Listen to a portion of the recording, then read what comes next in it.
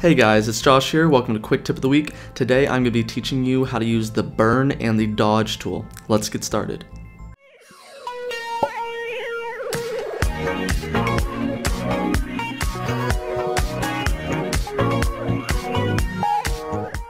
Okay, so today I'm going to be teaching you how to use the burn and the dodge tool.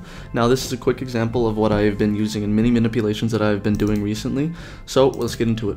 So first off, we're going to make sure the background is editable, and then what we're actually going to do really quickly is just make sure that it has a nice color to it. So usually when you use the burn and dodge tool, it's on a very darker form of a picture, so I'm just going to quickly do that really quickly, just to go to adjustments. So I'm going to do a gradient overlay and make sure that it's just a nice black and white, and then I'm just going to put it to overlay, and now it's more it's just darker, so that's really good. That's all we really need. Okay, so now that we have the gradient overlay over top, that's all we need to do with that. Just leave that there, and then make sure you have the original picture selected. Okay, so what the burn tool does, now here's everything that you need to do, which is adjusting up here. So here is the different brushes that you can use. It doesn't matter what you use. Okay, so then here is what we're actually going to use is just zero hardness, and then choose a sorry for my phone, and then choose a size that you want to do. So I'm actually going to choose a bigger size because this is quite a big picture. Okay, so we have that. Now we're going to do range. It's fine, midtones, it doesn't really matter. I'm just going to leave it at midtones. Now the exposure is how much is gonna happen for each click. Okay, so that's quite a bit right there.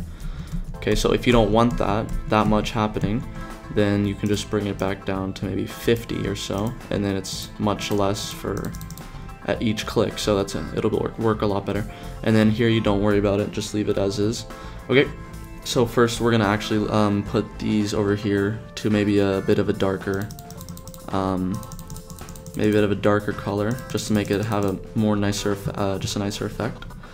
And then we're gonna go to the dodge tool and put the more darker areas over here just a tiny bit lighter. Now here it looks nice, but it doesn't work for everything, so I'm actually gonna turn this a little bit darker, just to give it a little bit more detail, because usually when it becomes lighter you can't see as much detail into it, and in many manipulations all it is about detail, so you have to make sure that you see the details. So make sure that it's not too bright and make sure that it's not too dark.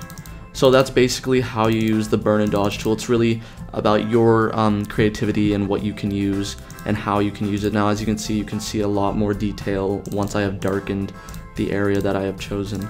Okay, so this is a really good tip for many manipulations. So I hope you guys enjoyed this video, and if you want to learn more about Photoshop, Adobe After Effects, Cinema 4D, and Adobe Illustrator, then please do subscribe, guys. Thanks, and I'll see you later.